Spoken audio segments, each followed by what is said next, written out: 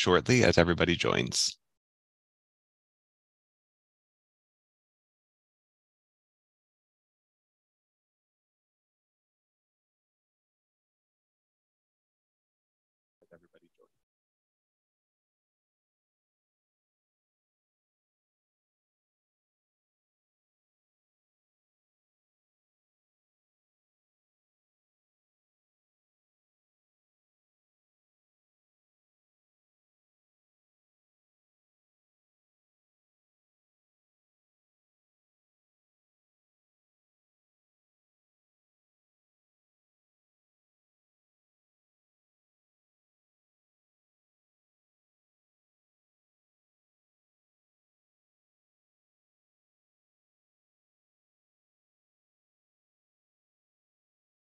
Hi, everybody. Thank you for joining us today, and welcome to a workshop on how to get published. Today, we're focusing on what it takes to get published in an academic journal, and we'll specifically focus on how to secure grant funding. Thank you for joining us. To get started, let's introduce our team. I'm joined today by three panelists. So the first is Jessica Offenberger, who is a publishing editor on the STM Journal's editorial team. She manages a range of science and medicine journals, working with editors and societies to develop new strategies as well as problem solve. During her time at Sage, she has worked closely with the author team to create and develop resources to help early career researchers across disciplines to better understand the publishing process and publish their research. Jessica has a background in project management, marketing, business development, and self-publishing. She holds a Bachelor of Arts in Journalism from Michigan State University and is based in Los Angeles. Next, Achi Dosanjh has worked in publishing for over 25 years in editorial acquisitions for both books and journals at a variety of publishers, such as Springer, ACM, and now most recently Sage. She looks after a number of society and Sage-owned journals in the STM field. She has an undergraduate degree in applied science, majoring in physics and math. She is committed to providing trustworthy content for the scientific community, and in her spare time, she likes to hike, read, and cook. We're joined also by Michael J. Kennedy, who is a professor of special education in the School of Education and Human Development at the University of Virginia. He is the head of the Stormed Lab, standing for supporting teachers through coaching, observations, and multimedia to educate students with disabilities. Before completing his PhD at the University of Kansas, he was a high school special education teacher for 6 years and an elementary level teacher for 3 years. His main area of research is in the design, implementation, and experimental testing of multimedia-based interventions to support pre- and in-service teachers' knowledge and implementation of evidence-based practices. He has designed and experimentally tested numerous multimedia projects intended to support teacher and student outcomes. He has published over 60 peer-reviewed articles and managed over $12 million in external grant funding. He is the co-editor of Journal of Special Education Technology and the chair of UVA's Faculty Senate. Kennedy was awarded the 2021 Ted Pearson Excellence in Teacher Education Award and UVA's Alumni Board of Trustee Award for Excellence in University Teaching in 2015. And last, I'm Sean Scarsbrick, a marketing manager on the author marketing team at Sage. I have 6 years of experience in the publishing industry and am passionate about helping authors, especially those in the early stages of their career, to navigate the publication process with ease and expertise. I hold a BA in history from Manhattan College and an MA in history from Hunter College, and I'm based out of New York. So throughout the webinar today, if you have any questions, please use the Q&A chat box feature. At the end, we'll answer as many questions as we can, but just know that time constraints will not allow us to answer all of them. If you see any in particular that you like, that you want us to answer, please do upvote them, and we'll start with those at the start of the Q&A session. So now this chart here illustrates a timeline of the typical author journey, moving from the early stages of securing funding and conducting research all the way through peer review and publication. We'll cover the very beginning, securing funding for today. We encourage you to go back and watch recordings of the other topics we've covered in the series, including how to write and format a manuscript and how to navigate the peer review process.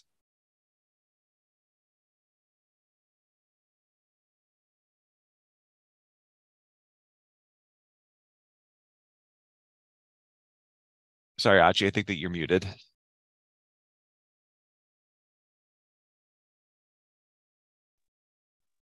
So I will touch on the key components of the presentation, and then break them down a little bit more further down the line. So first of all, if you you need to basically have a well-honed idea and a problem that needs solving. So something that really excites you and moves the field forward. That's a very important part of the process. So questions you want to ask yourself is, what do you plan to achieve? Why is it important? How will you measure success? These are important questions for the funding body. So in terms of looking for a funding body, there are various ways that you can do this, and I'll go into more detail later, but basically you can talk to colleagues and experts in the area, and also your organizational administration. They may have preferences of which kinds of funding bodies are suitable for you. You can read funding calls and talk to program officers if you're unsure if it fits under the funding call. And also look at papers and conferences in the field to see who's been funding that research. They may want to fund something related. Right. It's important that you have a good understanding of what research already exists. Funding body review bodies are very keen to know that you know what your competitors are doing, that you know how your research fits into the field. It's also important to have a well-organized administrative section. To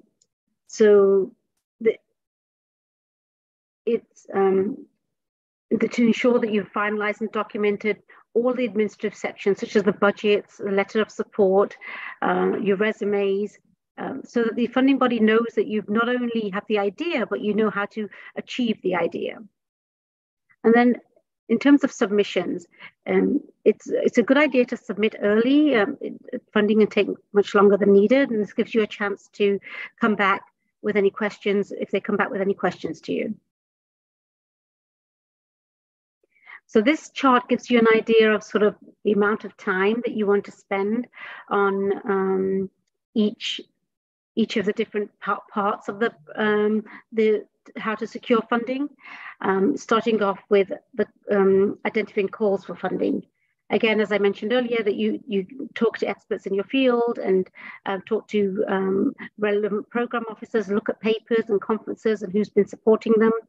So these are all good ways to find out what's been funded in your area. And often organizations do have strong preferences, so do talk to your organization first of all.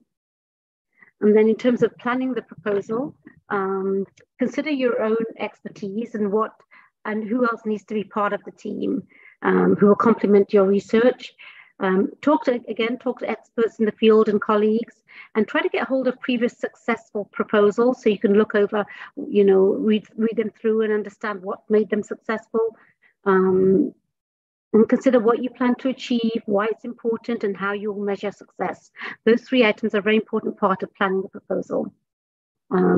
As you write the technical narrative, I would recommend developing a synopsis of what is being processed. This should be accessible to grant review panels. Not all of them are experts in the field, so definitely have a part of it which is as accessible as possible. And in here, you want to include your research question, your background rationale by putting your work in context, your objectives, your methods, and how you measure impact. That's an important part of what the research review panel will be looking for. And as I mentioned earlier, the administrative elements is a key section of your report. Sort of your budget, your scheduling, your staffing requirements, any letters of support that you might need, any resumes. The funding body wants to know that you've really thought through how you will achieve your idea. And then have someone look over and review your proposal, and again, submit it early so you give it plenty of time for questions or other things that come in.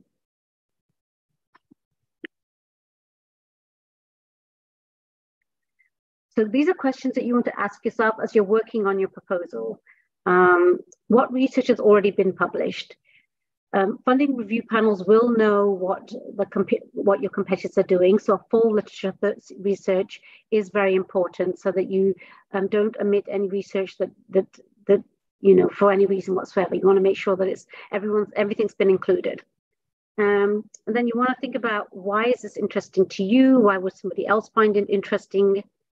You want to pull that into your proposal, but that's an important part. And then who will benefit if this work is successful? Grant officers are often looking for work that will have enduring influence. How will the work help the field? How might it be utilized? What problems does it address? How will it impact the science community? What are the risk and success factors of your research? They want to know that you've really thought through the different steps of your proposal, and what kinds of things that you have to do to make sure that the research goes along the plan that you've made. And then, do you have the time, the budget, the plan, and resources to do the research? Break this down so that to show that you are clear on how you'll achieve and implement your idea. Thank you.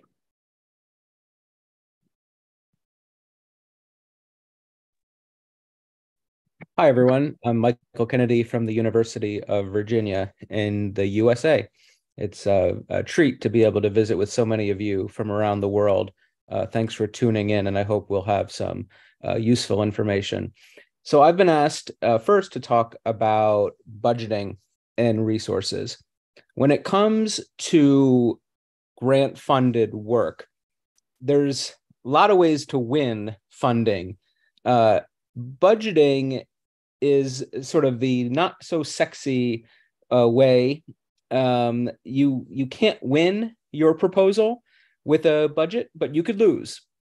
Let me say what I mean about that. So when we're going to talk about this in a minute. I know there's been a couple questions about where to find funding. We'll talk about that in an upcoming slide.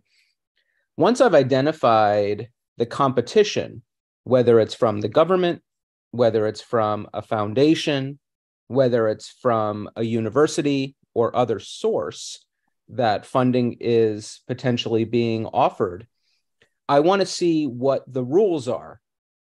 And that application will say there's a maximum amount of money that can be spent. And sometimes it'll be broken down by the direct costs or the indirect cost, if those are part of it. If it's a federal agency in America, it certainly would be. And you sort of say, okay, let's say it's $1 million. And I know dollars isn't necessarily the universal currency, but it makes sense to me, so I'm using it. So if it's $1 million total budget, I have to say, all right, can I answer my question or questions with that amount of money? So therefore, I have to say, who is going to do this work? Is it going to be just me? Is it going to be me plus colleagues? Am I going to be funding students who are going to work on this? Do I need to pay participants who are going to be part of it?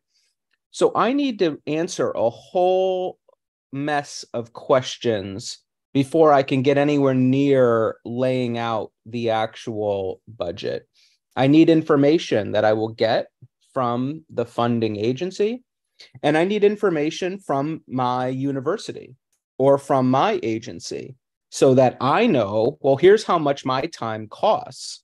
Because if I'm going to spend 2 months or 3 months of my year working on this, I need to have that information so that I know exactly how much money things are going to spend. And as you see here on this slide, that's that upper left-hand corner with the time.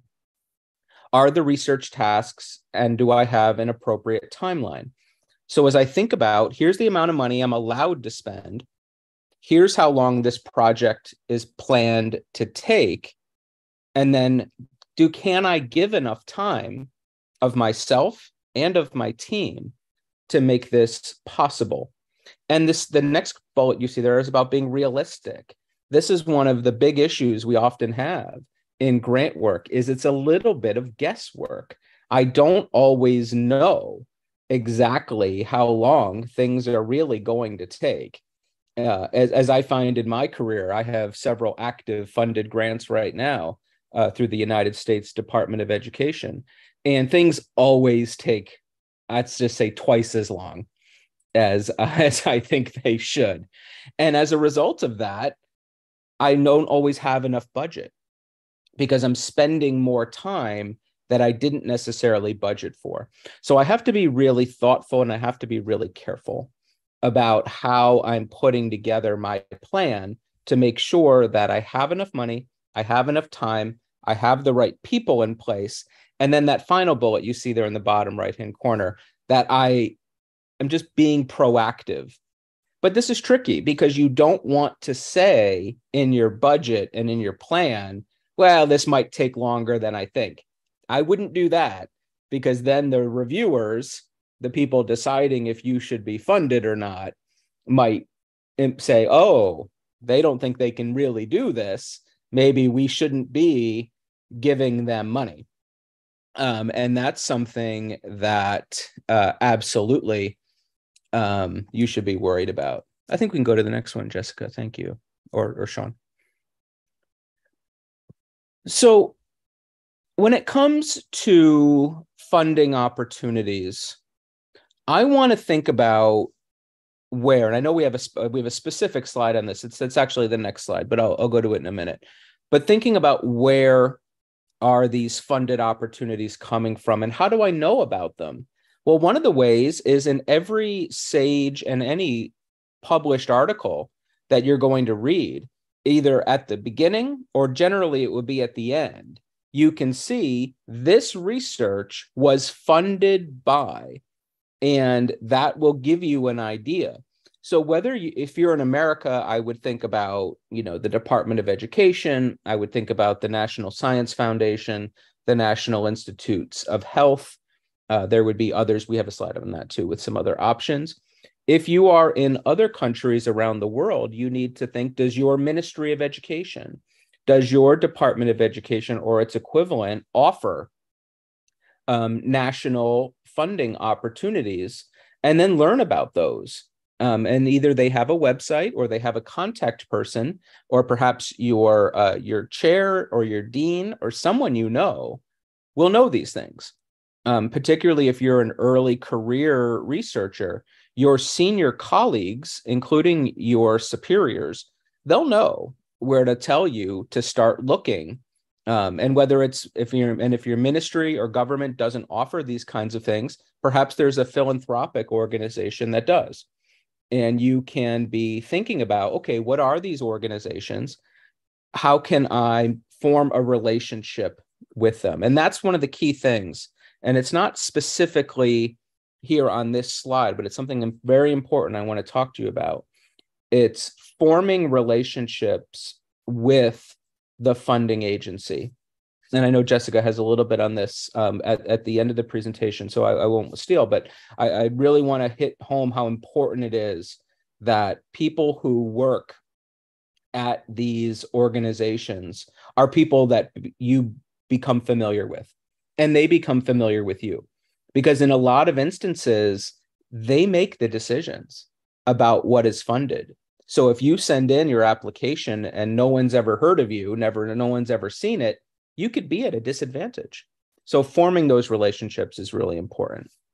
So our top bullet here, just thinking about what has been funded in the area that you're working. What I would do beyond just looking at funded projects, so you can do that. Go to whatever agency that gives funding in your domain, go to those sites and try to find lists of what's already been funded. But what I would do is when you are writing your research articles or making your plans, I would think, okay, who are my key authors that I am citing? Who are you citing in your work? Okay. And then look at who is funding them. And those of you who are around the world, you want to find your countrymen, folks who are from your nation, from your area. What are they publishing, and where are they getting support for theirs? And then call them. And I don't mean that like on the phone. You could do that, but send them a note And if you don't already know them, you can talk to them. Hey, I saw that you had funding for this work that you did. I really admire the work. I've been citing it in my own projects. Could you talk to me about how you pulled this off? Where did you get these dollars? That's a terrific way. A, you get to find really useful information, right? But B, you make a connection with them. And that can be someone that you might end up collaborating with or working with in some other capacity. When you go to conferences, when you go to webinars like this, where is the funding coming from? And they'll always talk about it. I'm going to Australia for the Triple SR reading conference coming up in a few weeks. And at the very first part of my slide, I will say, this work was funded by the Institute for Education Sciences, National Center for Special Education Research, United States Department of Education. Okay, that will be true for any presentation you give or you attend, and they had funding for theirs. And then you just need to be patient and you need to try. Michael Jordan, the famous basketball player, he said this, that you miss 100% of the shots you don't take. The same thing is true with grant funding. If you don't submit a proposal, you will not receive funding. So finding with this bullet here about scanning for what's out there and casting a wide net, once you find out what's available, you've got to put your hat in the ring.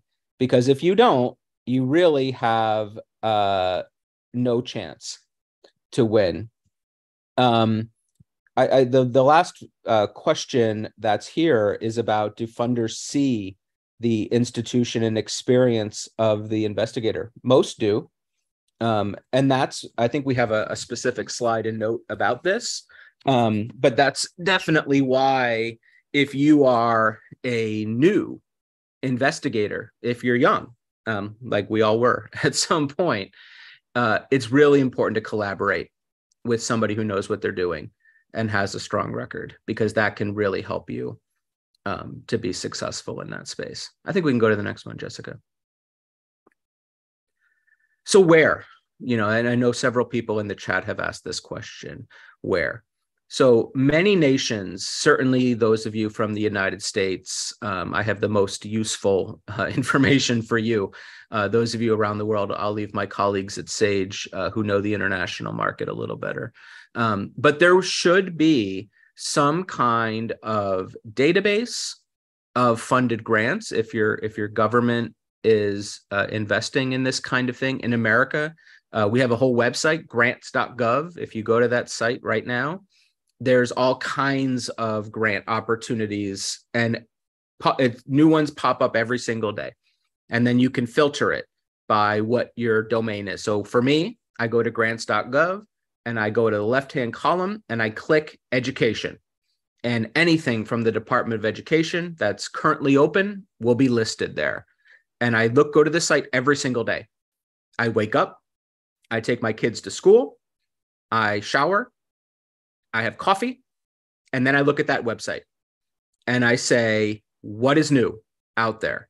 And I even get emails from them, so you can subscribe. So every time something new pops up, it just shows up in my inbox, and I can go and check that as well. There are other sites that you can go to. So what I would do is talk to your senior colleagues, whether, if you're in America, you could just go to these sites because they'll be a really great source. If you're around the world, what I would do is, who are your mentors, formal or informal? And go and talk to them. Where have you secured funding from? What is possible? If you're a doctoral student, chances are you're not eligible for a federal level grant. Those rules might be different in other countries. So you're looking at something internal. Internal grants are great.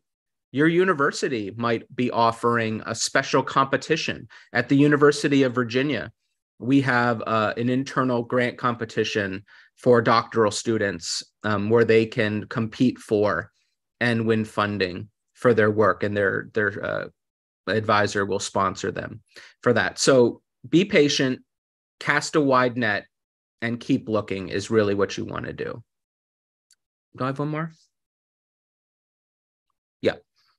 So how do you pull this off? And there's been several questions of this sort in the chat. So hopefully I'll answer many of these questions right now. And I'm happy to talk about this in a minute as well. Listen, that RFP, request for proposals, this is your favorite holy book, whatever that might be in your part of the world. You want to read this cover to cover, and you want to know exactly what they're asking for. Because if you send them in a proposal that doesn't fit what they want, you will lose. And sad to say, that happens. If you do not follow their guidelines for formatting, like you have font size that's too big, if you put in 51 pages and they only allow 50, if you are late, anything like that, they will just say no, and they won't even read it. I had that happen to a colleague here in America not too long ago, where they submitted they submitted a proposal, and it said it had to be double spaced, and they sent it in single spaced, and they didn't even read it. They just rejected it. So, and that is horrible, because I've seen a couple people in the chat talk about this, how long it takes to write a proposal. It does. This is a job. Writing a proposal is a job within a job. You have to be committed. You have to really have your act together to do this. This is not something you're going to do in a day. This is not something you're going to do in a weekend. You really have to be sharp. And this is one of the key reasons why most grant proposals are not written alone. You want to collaborate with your senior colleagues, but then other colleagues too, because this is not a one-man or a one-woman job by any stretch of the imagination. I think what's really, really key, and it's here on the third line here, is your question. Is the research question that you are putting together something that this funder is going to care about? Is it something that the field is going to care about? I've had this happen many times. So I do research with children with disabilities, and I'm always asked the question, who cares about this? Well, there's people with disabilities all around the world. These kids are having trouble in school, particularly with reading and mathematics. So how do I make an argument that says, okay, everybody, these kids are having a lot of trouble. Why is that? Well, they have physical and cognitive challenges, and their teachers don't have all of the training they need to support these kids' needs. Therefore, I want to know if this new type of coaching can support the teacher to use better practice that can then support the students. That's how you make an argument. So you start with, this is an emergency situation with these kids and these teachers, and I'm going to do something about it, but I can't without your support. That's what you really want to think about in your field, is how can I convince? It's like sales. Did anybody here ever work as a salesman or a saleswoman? That's what this is. You're trying to make it clear that there's a big issue here, and I need to figure out a way to help you be successful. And then the rest of this flows from there. So once I've set the reader up to realize, oh, that's a big deal. Now, how are you going to do it? So what is the research plan that flows from that. And I see a lot of questions here, especially from the international audience, about, well, how do I get this published in, high impact journals? It's not that different.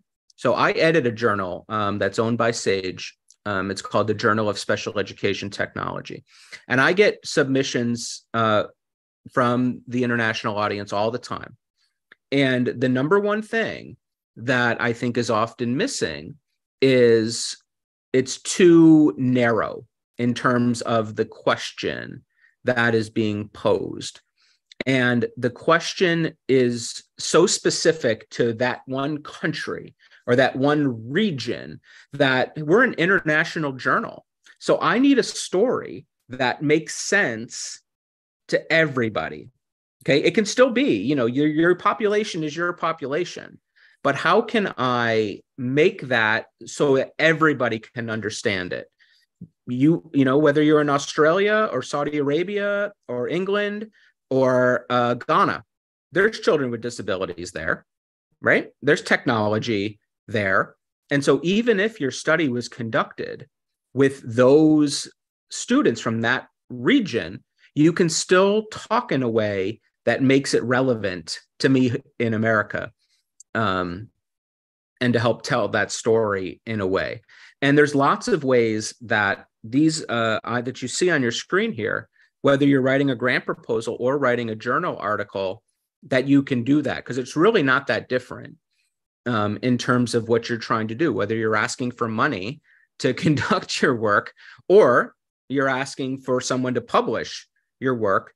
These guidelines that Achi and I and Jessica are about to lay out for you are really not that different. They still need to be tightly worded. They need to be coherent. They need to be broad enough and skilled enough to know.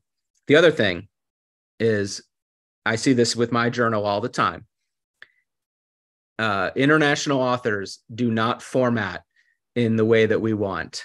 And that's what I said a minute ago about grant proposals. Now, I don't reject for this, but I see it all the time. Read the submission guidelines, whether it's a journal or it's a grant competition. Please, I'm begging you, read the submission guidelines and format properly. I think I can go to my last one. Or am I done? Nope, I'm done. Everybody, thanks so much. I'm happy to answer your questions afterwards. Jessica, get in there. Thank you so much, Dr. Kennedy. This was absolutely fantastic. We're so glad to have you and Achi here with us today. And thank you to all for the great questions flowing in. Before we head over to the Q&A, I wanted to chat a little bit about impact in your proposal. So although impact agenda is relatively new, it's relatively new in academia, the wider notion of research impact has always been important in funding proposals. So you as a researcher are expected to articulate the potential benefits and implications of their research in the funding application. So therefore, the role of impact in that research proposal is key, as funding is far more likely to be provided if the proposal clearly identifies the expected benefits of the research and how those benefits can be achieved. So the proposal structure varies with individual funders, as Michael mentioned. So when writing your proposal, it's imperative to check the requirements of the funder you are applying to. I feel like we say this in every webinar.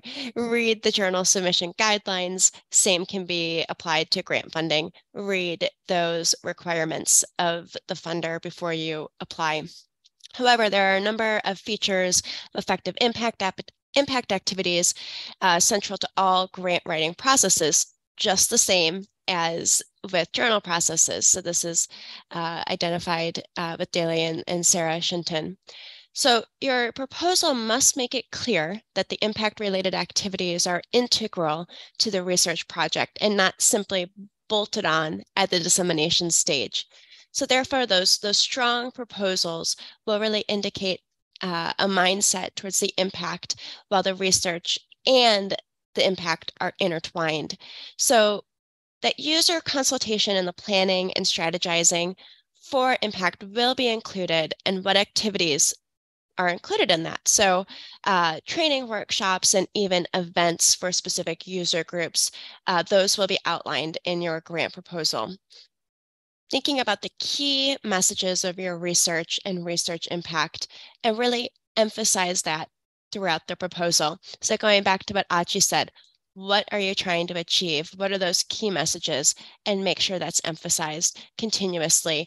Not always in the same way, but you'll be covering that in different wording and phrases throughout your proposal.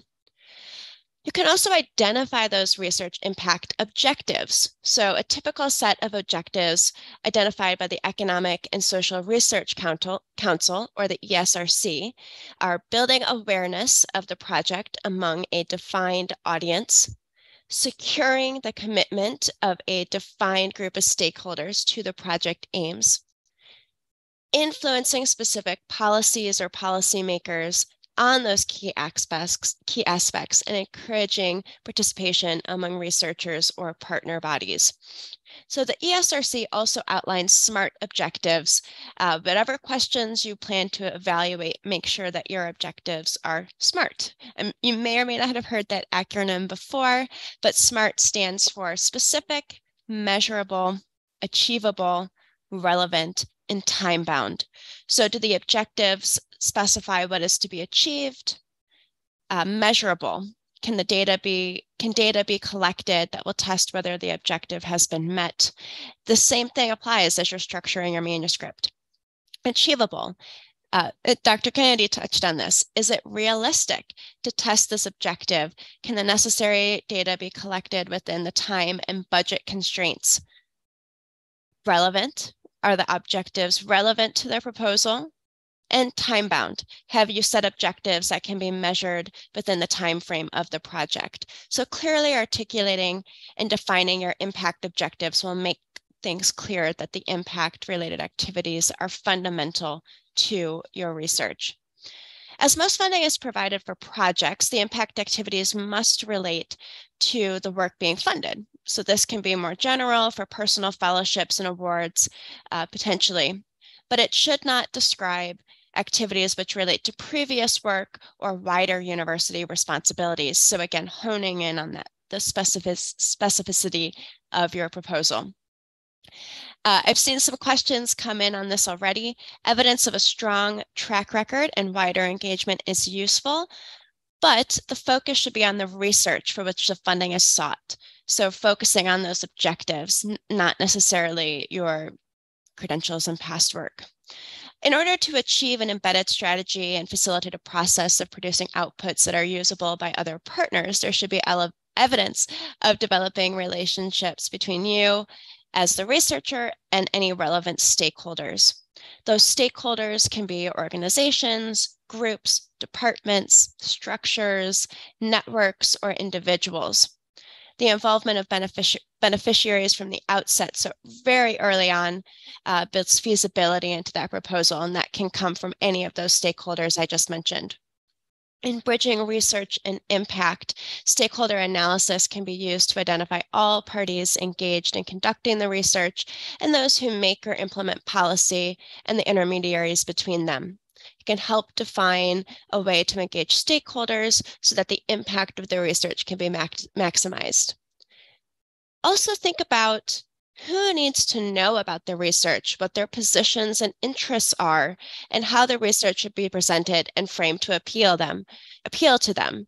So you should also think about their ability to influence the final outcome of your research. So just as Michael mentioned, even if it's regional specific, what is the scope of the funder and what impact will you have? So even if it's regional, thinking about how it can tie into that particular funding audience, or as you're thinking about journals to submit to, how does it tie into potentially an international audience? But building those relationships, because building those relationships need to be developed early on. Maintain contact with people that you have met through electronic and face-to-face mechanisms. It can be useful to schedule how often you intend to communicate with your contacts and the key messages you want them to know. You can encourage informal and formal interactions. For example, propose that people who generally only meet each other at formal business meetings, have a social gathering. So make it a little bit more informal, or vice versa. Be sure that objectives for relationship building are clear. Are you seeking someone's short-term input, or you're looking for a longer-term collaboration? And be prepared to set aside some time in your work calendar to enable these relationship buildings to take place. This really is a full-time job. So some extra key tips here that I wanted to share. Explain how your research plans will enable the impacts you are anticipating. The theory of change is a helpful tool that you can do this. You can consider including co-investigators in your proposal. As Michael mentioned, often this is not done alone. This will be done with your colleagues and others that you're collaborating with, potentially around the world at other institutions, other universities that you've met at conferences, or even virtually through different resources that we'll mention. Ensure that participation of users is supported by the inclusion of funding towards staff and volunteer time, and identify the costs of taking part in that research. This will be going into those budget and time elements that you're outlining in your proposal. Carry out the skills checks to ensure that the team and the partner has or can develop the full range of personal and technical skills that will be needed to undertake the research, including facilitation, partnership working, negotiation, conflict resolution. This will be important from as you're building this proposal all the way to final publication in a journal. Get to know and use your institution's academic development program to enhance your personal and technical skill sets. There's also some great resources from other organizations and governmental organizations if your university doesn't have something that you can use to connect and help build these skills. Actually, we have a great webinar coming up in July, or next month, to talk about some of those resources. And then, like I said, some universities provide learning and developmental opportunities that promote capacities for supporting impact. Consider building space and resources for formal and informal evaluation measures to help your team gauge your process and advise when adjustments or agility may be needed. This is a lot of information we're throwing at you. This recording and the slides will be available for you after. Last but not least, before I move to the next slide, try and provide as much information as possible regarding the specific audiences with whom you intend to engage, rationale for your choices of activities, expected benefits of these engagements, expected timescales of these benefits, and expected outcomes and how these may be identified, and if possible, quantified.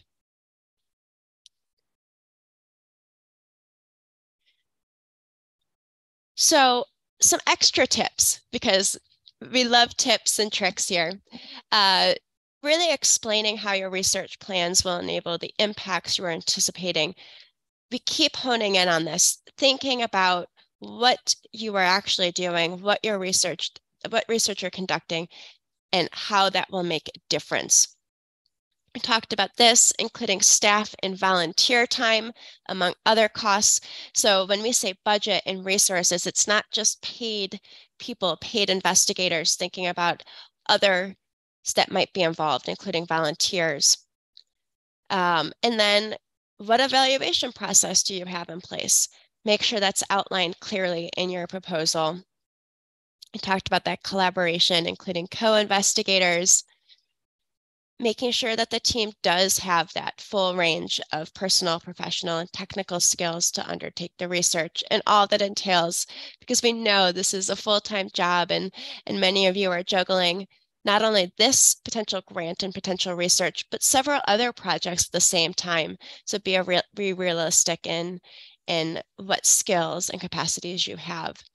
And then outlining those specific audiences, the rationale, expected benefits, timescales, and outcomes, as I just mentioned. As you're going through and getting ready to submit your grant funding proposal, have all appropriate partners and end users been identified? Has the evidence been provided about how these end users have contributed to the proposal development? Have you developed a clear understanding of how your research meets specific end user needs? You'll often be asked for letters of support. This could be from others at the university or co-investigators or previous people that you've worked with.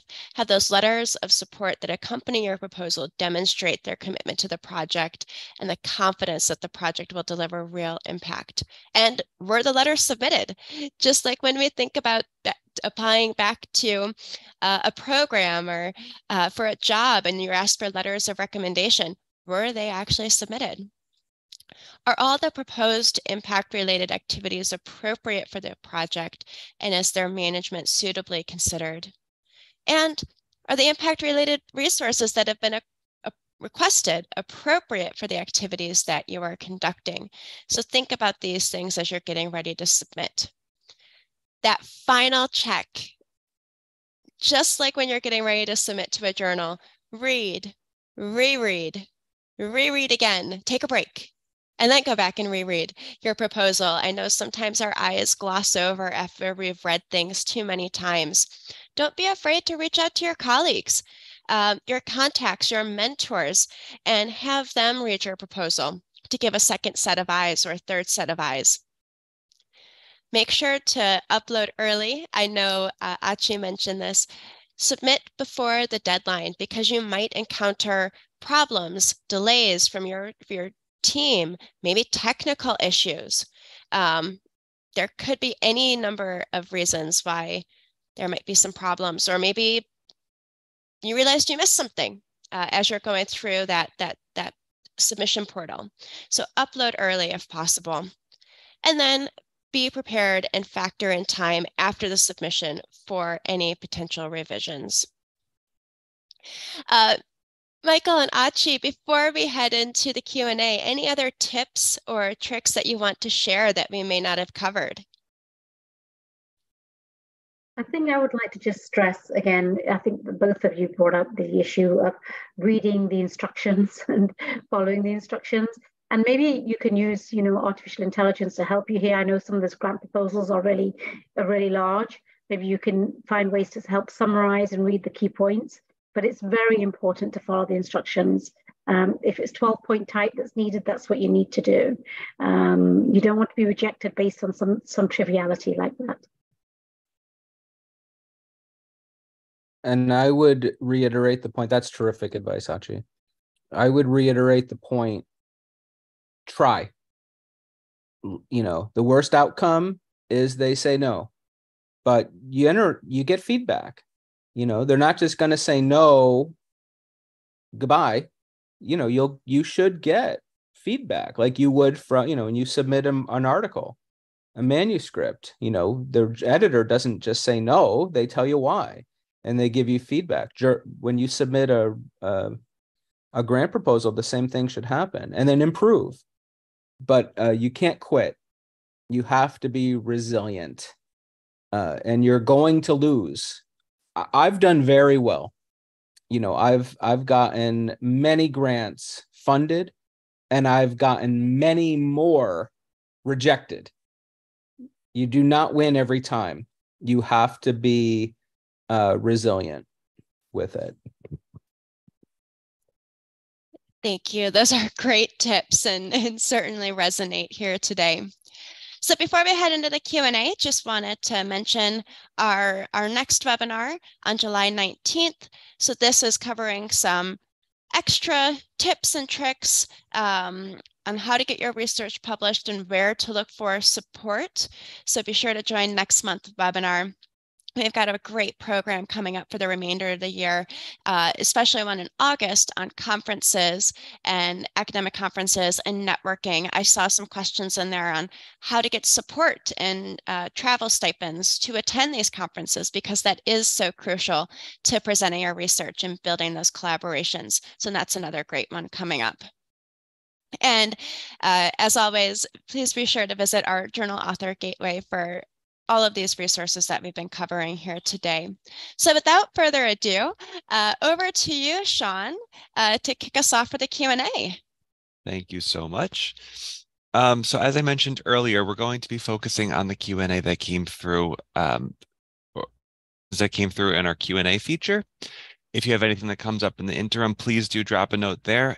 If we don't get to it now, we will try to follow up via email after the webinar. So the first question for you all, I'm wondering, or someone asked, is there a template or a standard way to send a research proposal for funding?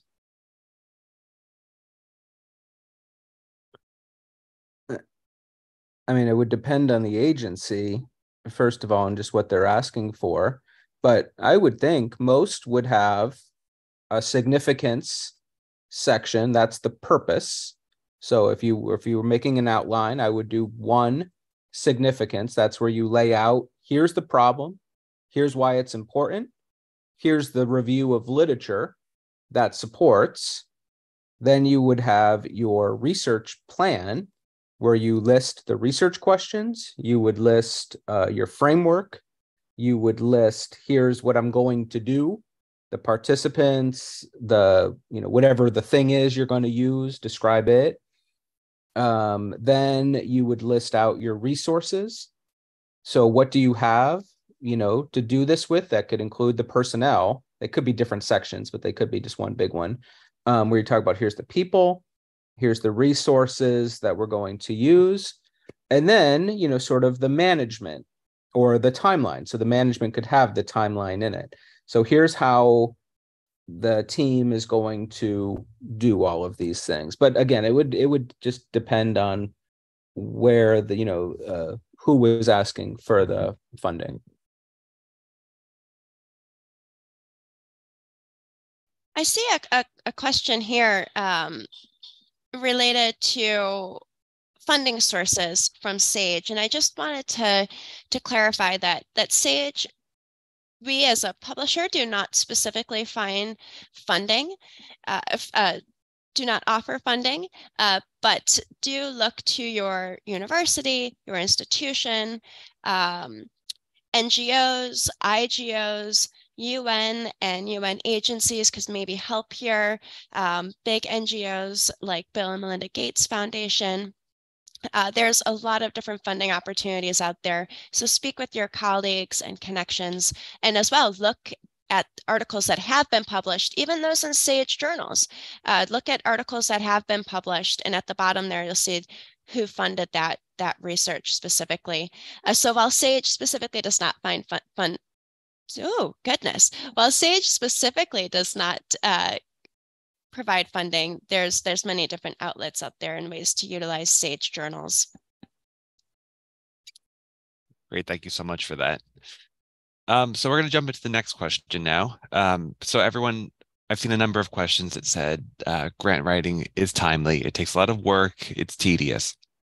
So overall, as our expert panelists, are you able to give us any tips or secrets on how to balance proposals with other tasks and other job commitments?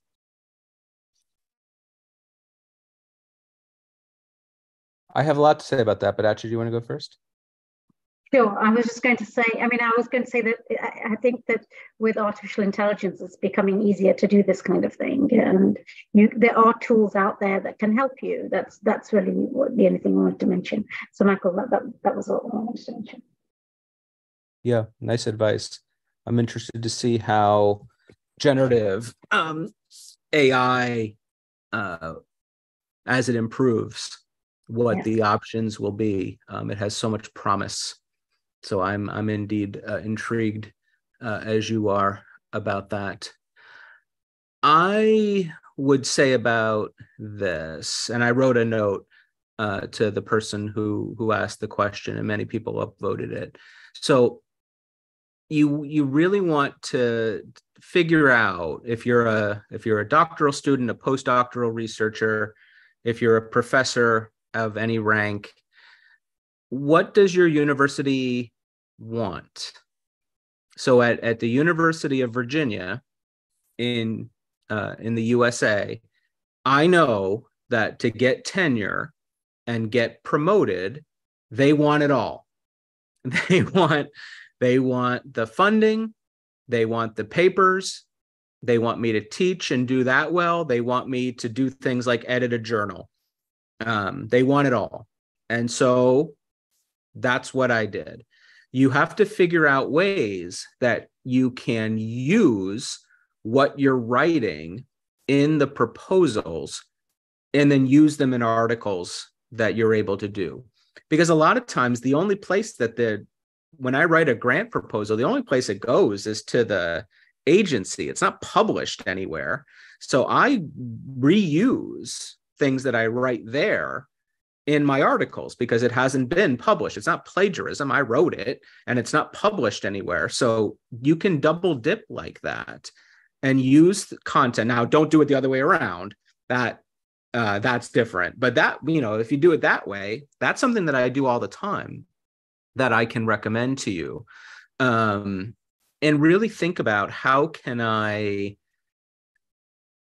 do two things at the same time, and it's hard work. And as Jessica said, and Achi said, this is a commitment, and it's the reason why it's not for everybody, but if you want to be a top researcher at a top university, they really do expect you to figure out ways to make it all happen. And I wish I had a magic thing to say, like, here's some beans, eat these or plant these and it will work. It's not. You have to be committed. You have to have ideas that people care about. You have to have populations that people care about, and then have the ideas, the creativity to make them happen. They're not going to fund boring ideas, just as our journals aren't going to publish boring papers. We want that stuff that's new, that's going to help push us forward. That's what it comes down to. And that's hard to say to somebody, this isn't good enough. I hate saying that, but it happens. Thank you both for that.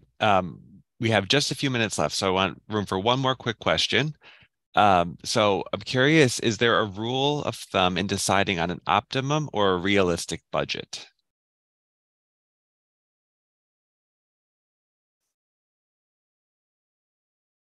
Well, the first thing is what I said. You want to make sure that you never go over what they allow. You go $1 over and you're done. Then once you know that, I think, it's a little bit of a dance, because I've had this happen where I said, I've got this idea, we've got this project, and I'm going to work on it for 1 month a year, which is just 22 days, right? Because in America, we don't work on the weekend, regardless of what you heard. So 22 days is what I'm telling them I'm going to work.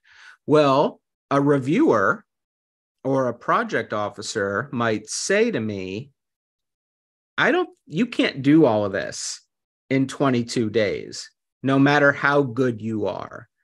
And we're not going to fund you because you didn't promise enough time. So be careful. But on the flip side, you don't want to put in too much time, because then they'll say you're just being greedy and trying to take too much money. So it can be very, very tricky. And I would, if those of you who are new investigators, and I know just based on the questions I've seen, many of you are new investigators, I would consult with your senior colleagues about this. And I would say to them, how much time, we call it bidding, how much time did you bid on this project that you did? Was it 20%? Was it 30%? Was it 50%? And go from there. Do you have any other thoughts, Achi, about this? No, I think you covered that really well. Thank you. All right, so I think we are officially at the end of our webinar. I wanted to thank you all so much for joining our webinar today as panelists, and also all of our attendees. I hope that you took something out of today's webinar. And again, keep an eye out for future How to Get Published webinars. As Jessica flagged, we have one upcoming next month on guidance for researchers from lower income countries, and then in August about networking. So lots of really important stuff if you're interested and that pertains to the work that you're doing. So again, thank you so much for joining us today, and we hope to see you all